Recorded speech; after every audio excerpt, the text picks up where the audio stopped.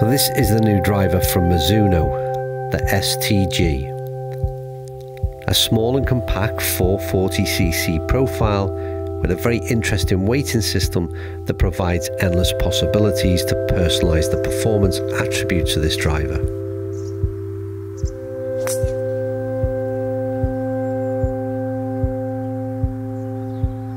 By manoeuvring weight, you can change both fade and draw bias, and at the same time adjust a balance towards ultra low spin, optimal launch, or a combination of both.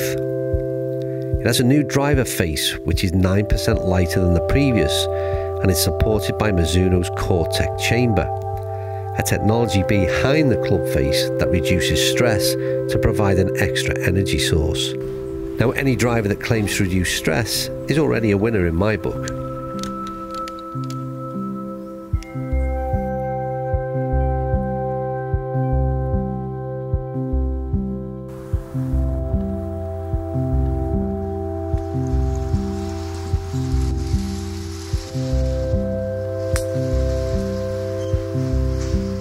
It definitely started off, that's weight right at the very back, and I was expecting it to launch higher and be higher spinning, but that certainly wasn't the case. But whilst I understand how beneficial the adjustable weighting system might be, I can't help but prefer a less complicated look on the bottom of my driver, and playing winter golf in the UK can only mean one thing. It's highly likely I'll be collecting a lot of unwanted additional weight lodged in between those tracks, and I do wonder how that might impact on performance.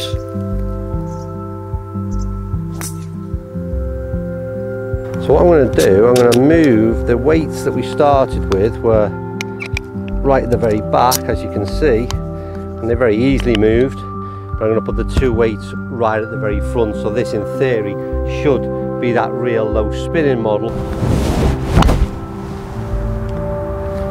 Well, let's just change the ball flight completely. I won't say that I prefer a matte crown over a high gloss, because that would become very repetitive, but I do prefer the smaller, more compact profile, because I'm old and nostalgia is comforting.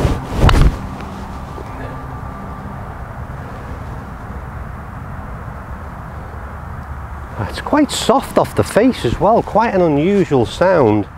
That one again, that's come out of the middle as well. Right, so I'm half a dozen shots in, and I said that I'm not going to make sort of overly dramatic statements in these videos moving forward. What I will say about this is that that weight system is real.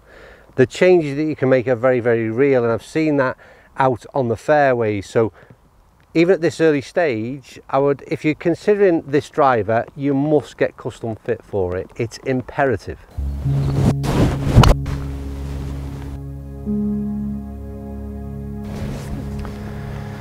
A long ball, you know.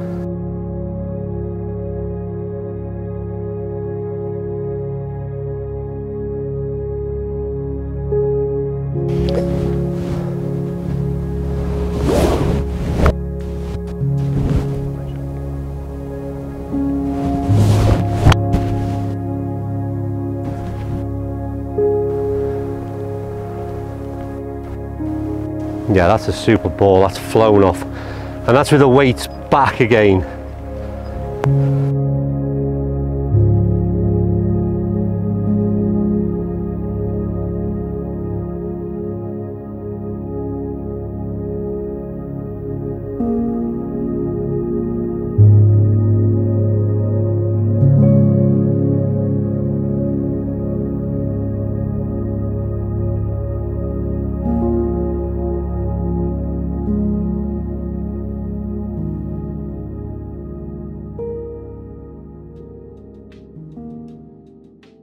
Okay, so the first thing we'll go through is some of that dry ball data, and it's really quite scary just how different it is. So we've got weight forward, weight back. You can see the two separate columns and two very different sets of numbers.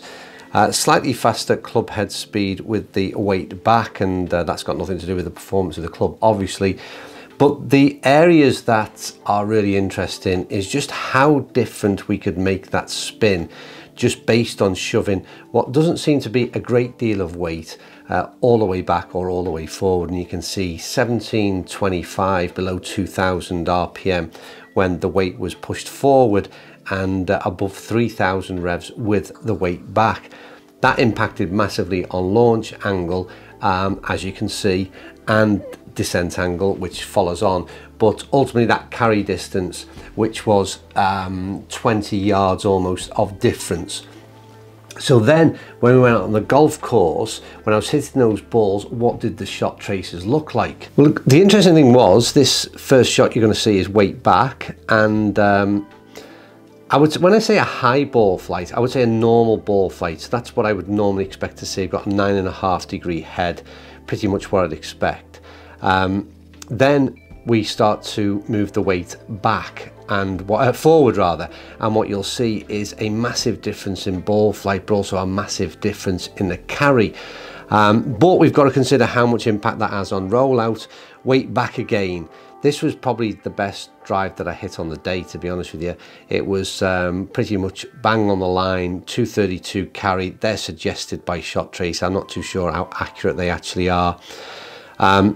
Once again, weight forward, you'll see slightly better carry distance of 220 and a slightly higher ball flight than the previous one we looked at. But then from the same tee, once we shove the weights all the way back, this is what happens, a massive change in ball flight. And that carry distance, although only 8 yards, seemed a lot more than that.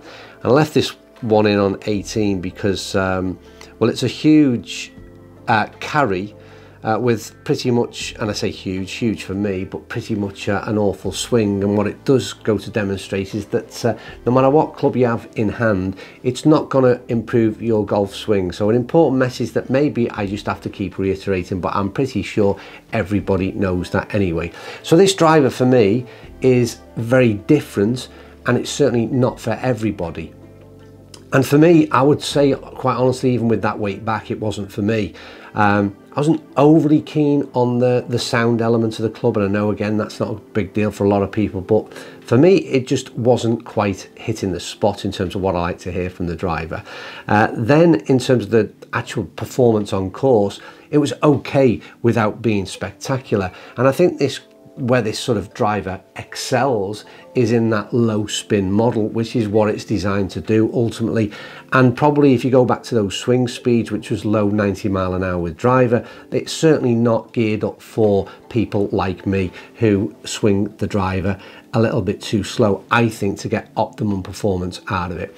I'm not going to dwell on, you've seen plenty of on-course and off-course footage in terms of that TrackMan data. I hope it's a rounded review that gives you at least some guidelines, and if this is the kind of thing, if you basically, the way I would put it, if you swing the driver on the quicker side, and I'm talking about 100 mile an hour plus, but if you spin the ball high, then maybe there is something in this setup that will get you some optimum numbers. And what I like about it is just that adjustability is very, very noticeable, more noticeable than I've seen in most drivers, to be honest with just how different or what kind of a difference we can make. And we didn't even start to switch those things in terms of that draw and fade bias. So a very customizable driver, and one that, like I said, you've got to get custom fit for if you're interested. Right, a very different review than what we've put out before. So I would love your feedback on what your overall thoughts were. Hopefully we delivered all the points that you want to find in a review, but in a totally different way than what we've done before, and certainly what is out there on YouTube. So I'd love your feedback. Right, that's me done. As ever, thanks for watching. I'll see you all soon.